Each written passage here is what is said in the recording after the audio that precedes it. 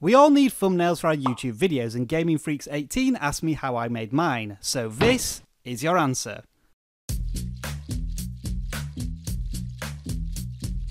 So right off the bat, I'm going to tell you that I create my thumbnails using a computer.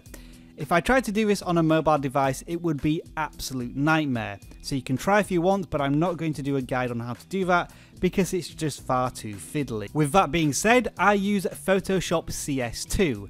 And the reason I use such an old version of the program is because it's free in a kind of technical way. Adobe has stopped using its management license services to check when people download this.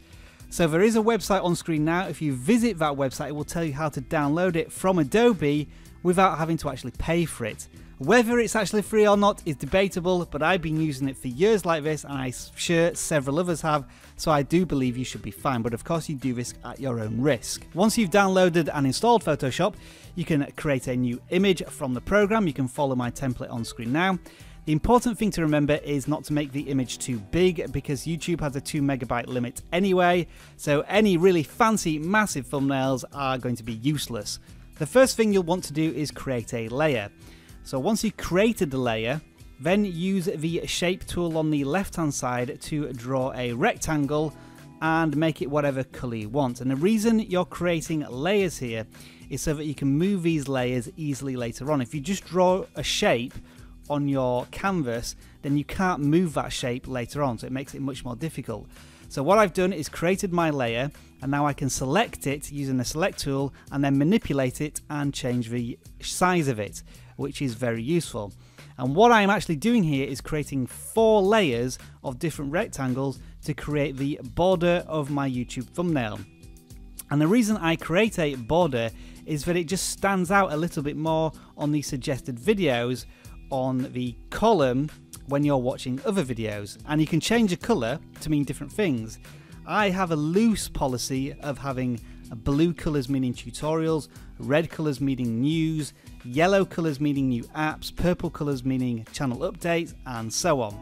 So yeah, you can change this if you want, but that's the general principle that I follow. So once I've created my 4 layers and drawn a shape in each of those 4 layers, I can set them to the boundaries of my image to get this frame effect. You don't need to worry about these shapes going off the edges of your image. It's not going to expand your image to compensate for that. It will simply capture what's in the resolution size of your picture. So as you can see now, I've tightened up my borders so they're just little bits of strips running around the edge of my picture. The general principle I'm following on these thumbnails is to have a picture on the left half of the screen and wording on the right side of the screen.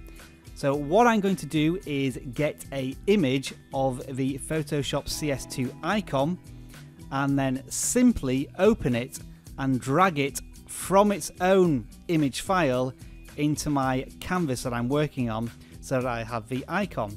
You may also notice that this has a white background, and if it ever has this, you can use the wand tool on Photoshop, click in the space and then delete that white background, and as you will see now, the icon has no background, so it nicely fits and you can put anything else behind it if you wish to.